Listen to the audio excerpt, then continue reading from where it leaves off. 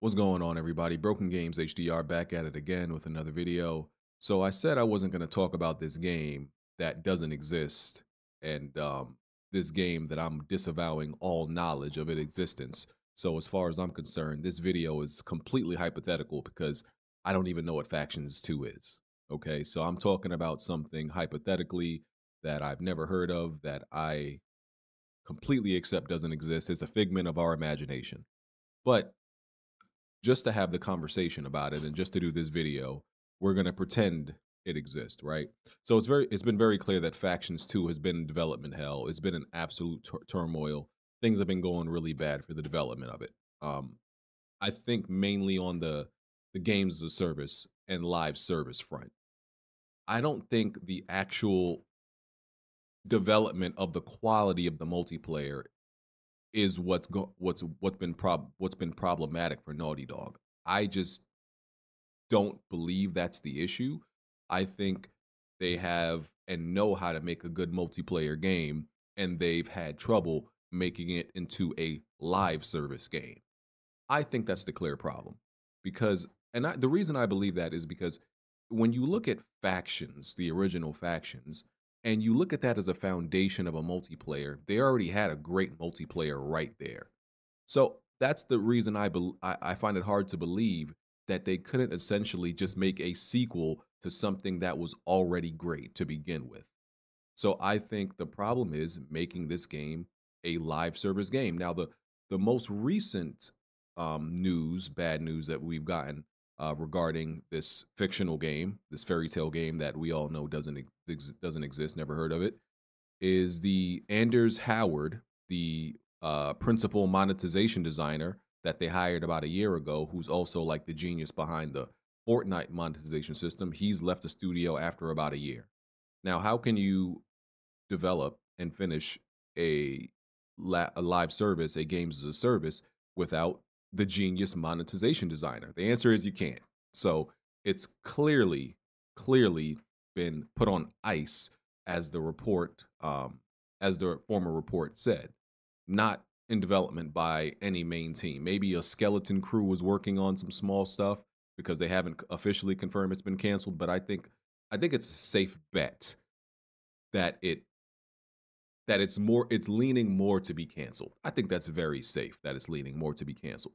But once again, I just have a hard time believing it's the quality of the game that's the problem. I think they're just having a hard time making it into this long-term games as a service live service game. I think it's the longevity problem, and we kind of know that also from, Bungie didn't give it its stamp of approval, mainly for how, like, long term it is, and the sustainability and the stickiness.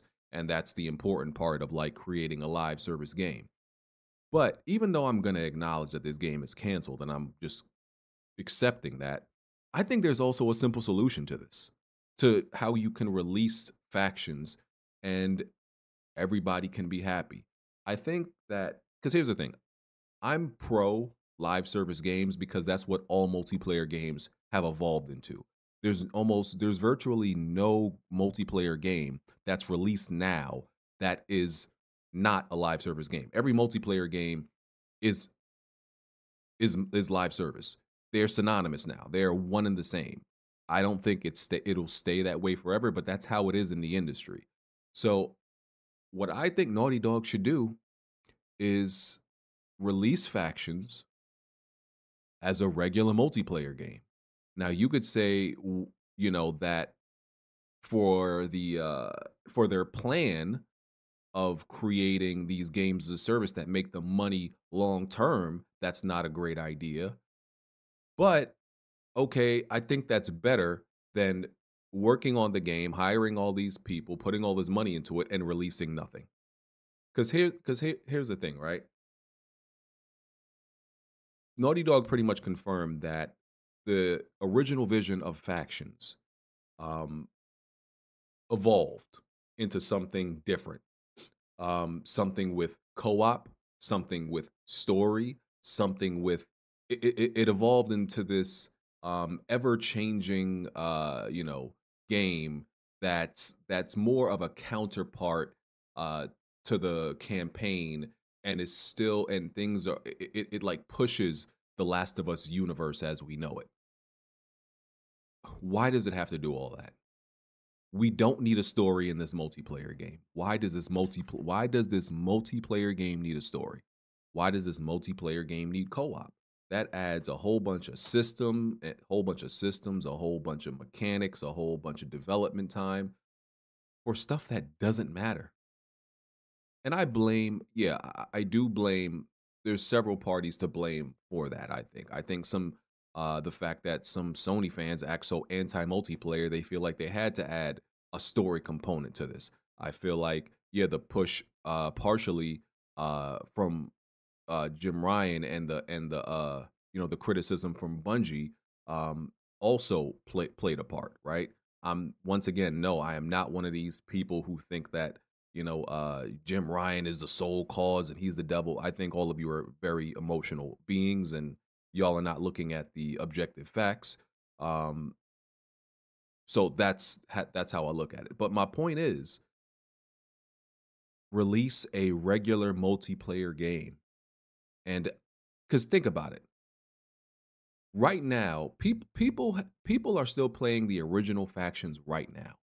Right now, me and a lot of people I know played factions as little as it was supported because it was meant to be this multiplayer game that just got like what three iterations of content of expansions and stuff like that, and then it was left alone. People played that for several years. The original factions, as a regular multiplayer game, no long term roadmap, was played longer and is still alive than several other games as a service.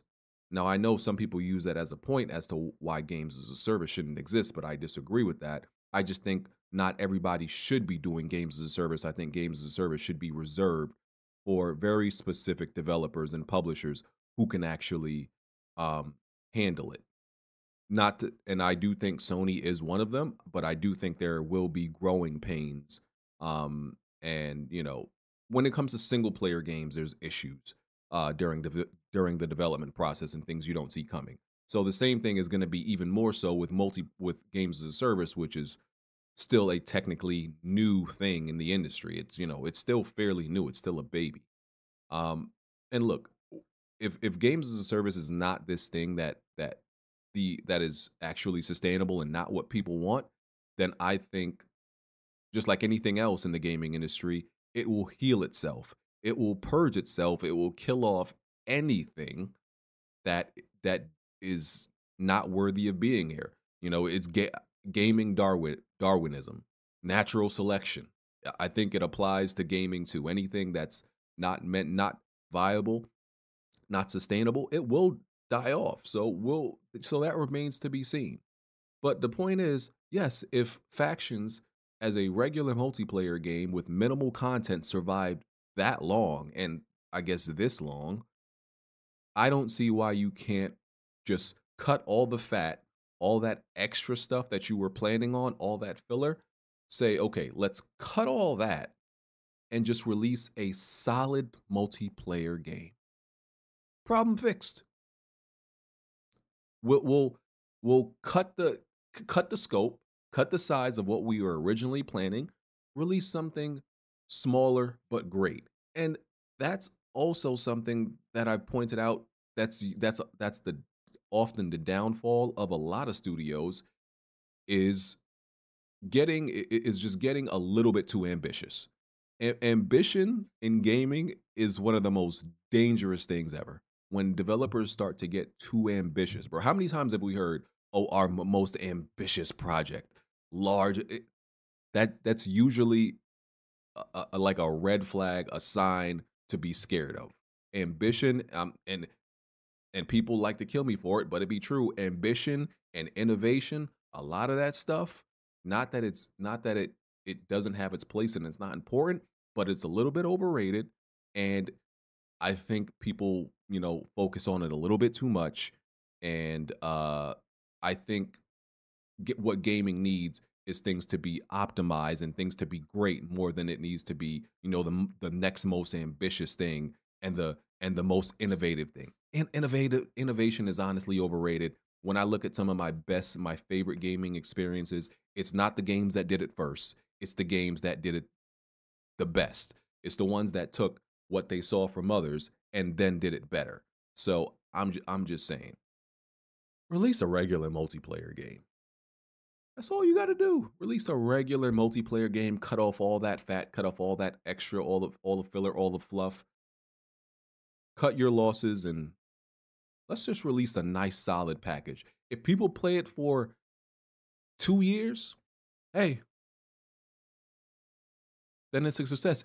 Here's the thing: even if you release a nice, solid, you know, just regular multiplayer game, you could always also like pivot and maybe expand. Like stuff can be expanded into a games as a service later on. Like a games as a service doesn't have to start out as a games as a service. There have been games that have pivoted into that and kind of unintentionally became games as a service. So that could be your plan later on. I'm just saying. I just think there's a simple way out and a simple fix where you could still release factions. Those are my thoughts on this game that I disavow any acknowledgement of his existence.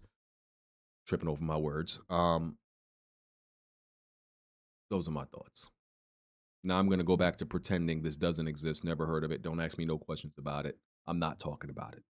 Don't know what y'all talking about. I'm out. Peace.